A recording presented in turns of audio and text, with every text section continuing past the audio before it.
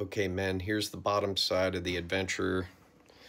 I've checked every component on this thing with the 260, the Fluke 289, and the triplet 666. And this is interesting. Just remember, I modified mine. I don't know if you can see this switch right here, okay, which removes R11. Because R11 is mounted inside the modulator after the modification. But I like to be able to switch back and put it back in circuit if I don't want to use the modulator.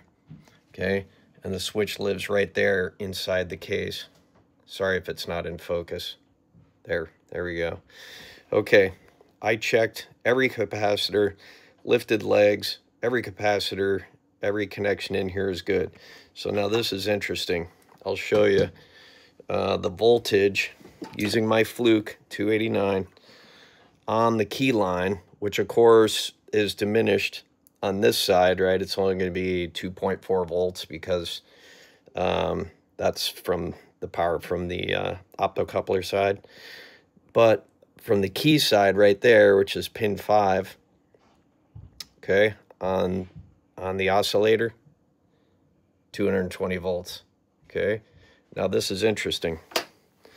Let's look at the same voltage using the Fluke 260, which has 20,000 ohms per volt in DC, back to pin 5. Look at that. See if I can get it in focus. Just shy of 140 volts. Okay, now let's look at the triplet 666 on the same junction, pin 5. I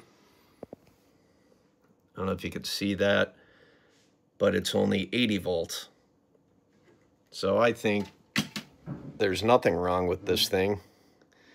It's the meter is the only difference. I'm going to button it back up, put it on the air, and just be done with it. Thanks for your help, man. I guess I have a few more seconds to give you a little tour here. I made a few mods using Janice's